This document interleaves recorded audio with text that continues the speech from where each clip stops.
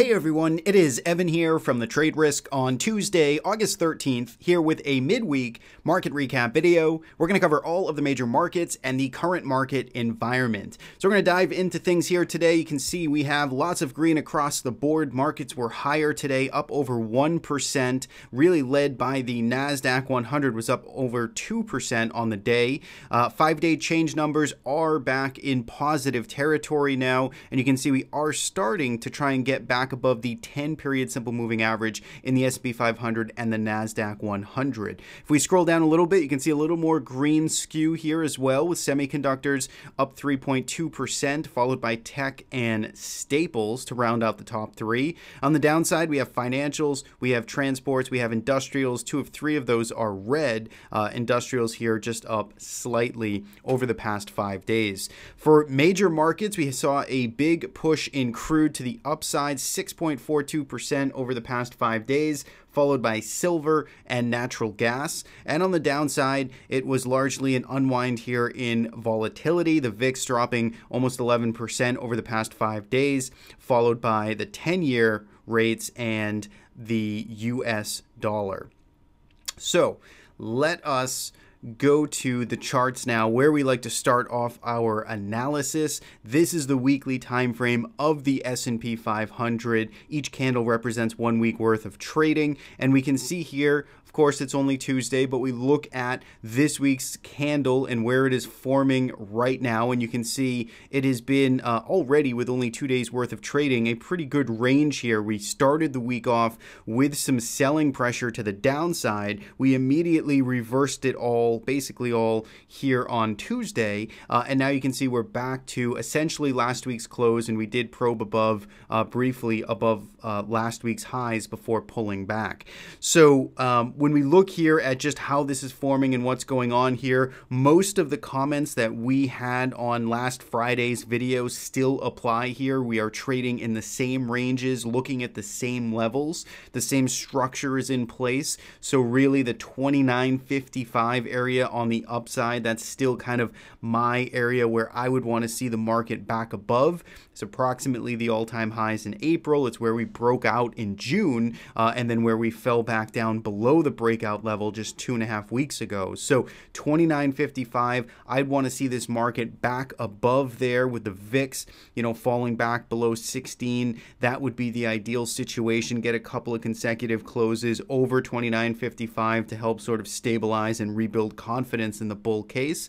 That's what I'm looking for on the upside. On the downside, frankly, it's this week's lows now, 28.72, and then below that would be last week's lows, and then 2800. Those are the levels to the downside. Now, really, the takeaway last week was there's likely to be chop that continues. You don't have to trade every day, right? Stay sidelined, stay patient if you're in that sort of intermediate term basis where you're kind of waiting to see how the market's going to tip its hand here and whether or not this pullback gets any worse. And, frankly, I still basically have the same comments, same thoughts process at this point. Is chop is likely to continue here. We've seen it, exactly today. Go down to a daily chart of the S&P 500. You can see we started the week off down 1.22% yesterday. We're back up 1.5% today. Are we down another 1% tomorrow? That's sort of the hallmark of the choppy, higher volatility range that we're sort of in right now.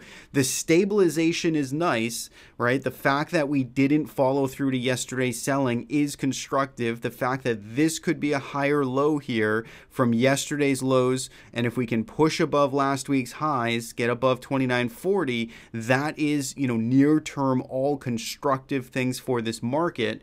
We want to see stabilization. We want to see the market cool off, the selling to subside, the high volume to sort of go away, the VIX to come out and unwind. Those are all of the things that would put this market in a more constructive sort of bucket. But we're not there just yet, at least in the way that I look at markets. We're still kind of working through it. We've got some early mixed stages of stabilization here, but once again, I still personally would want to be a little bit patient here. Let's see if we can get some follow through above last week's highs. Let's see if we can hold on to these gains into the end of the week, and let's, importantly, let's see how this week's candle finishes out. Those are all the things that I'd be looking for. Otherwise, more chop probably here to to stay as of right now. The S&P 500 is definitely one of the more sort of kind of constructive looking indices at this point.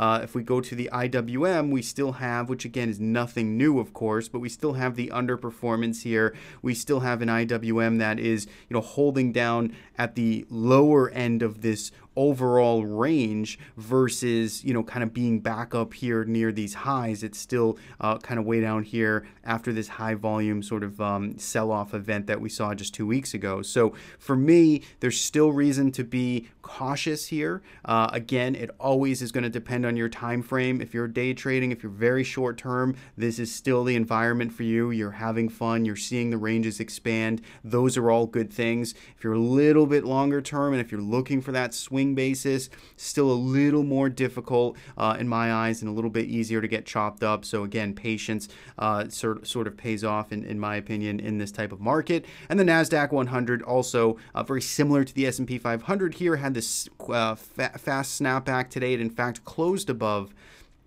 Friday's highs. So you can see we had the highs last week was 188.32 in the Qs. We closed today at 188.39, so 7 cents above last Friday's close or highs. That is constructive though. Those are the things that we want to see, is we want to see the market stabilize and continue to sort of grind higher and at least prevent the bleeding. So for me, the Qs here are definitely the bright spot. The Russell 2000 continues to remain the sore spot in the market, and we have really, again, just mixed signals out there. If we take a look at the VIX, I believe we closed right around 18 today. Let's see, 1810. So essentially we rallied 18% yesterday, where we got a VIX north of 20 again. It was 21 where it closed on the session, and then we just basically unwound that all and closed right back down to 18 and lost 14% on the VIX today. So again, the chop is here. We still have a slightly elevated VIX. Could argue it's some type of bull flag here. If you want to do some TA on the VIX,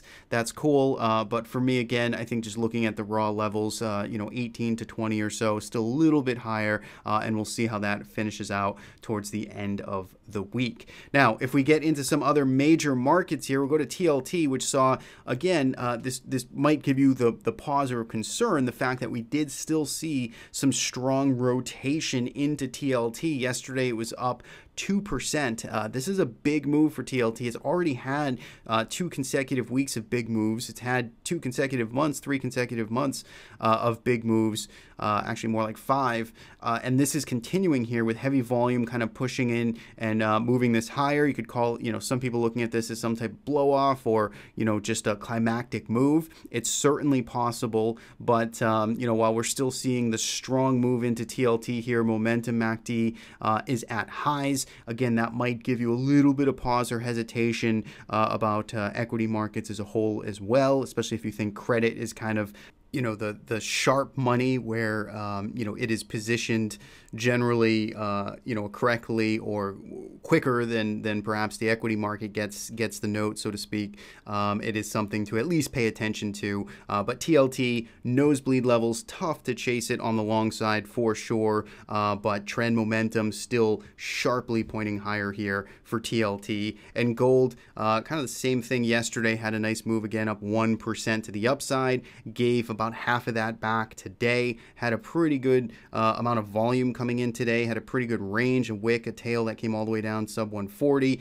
So interesting to see just kind of the higher volume kind of come in here. Once again, very extended to the upside, but trend and momentum very firmly in the bull case at this time. Now, if we go to silver here, silver, very similar situation. We saw lots of volume come in today. We saw this very large range print with a wick all the way down to, effectively kind of fill that gap below 1550. It gave up most of yesterday's gains, in fact, all of it and then some.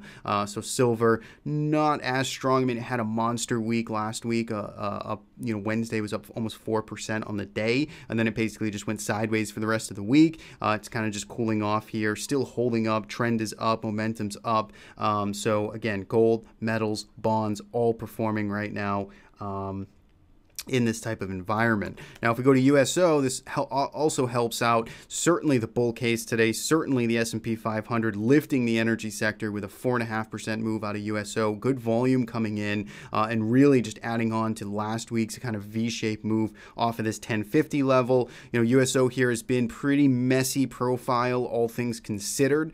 This has been a very fast move now. In 5 days, it's had a 13% rally, so that's quite impressive, quite strong and magnitude for that type of time frame in USO. It's back to some chop levels, back to where some overhead supply is, right around this $12 area. So we'll see if that can put a lid on some of this recent exuberance. But for now, short-term bull case is still pointing higher here, although coming into more supply. Last but not least, if we look at natural gas starting to work itself back above the pivot here, the June low pivot. Back from the 20th, back above, $18.30. It's been chopping around here. Volume's kind of cooled off a little bit, but it's starting to grind higher here. Has that positive momentum divergence and looks like, it could start to rotate back into that range. Have no position here. Natural gas, still just spectating on this trade.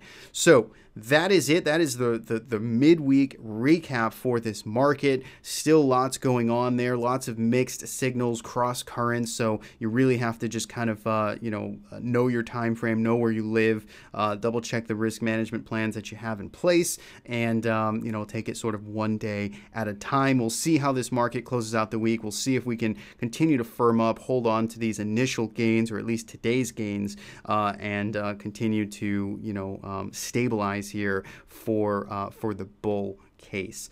Now, that is it. That is what I have. So thanks as always for tuning in and watching. You can subscribe on our YouTube channel. You can follow us on the Trade Risk. Have a great rest of your day, and we'll see you in the next video update.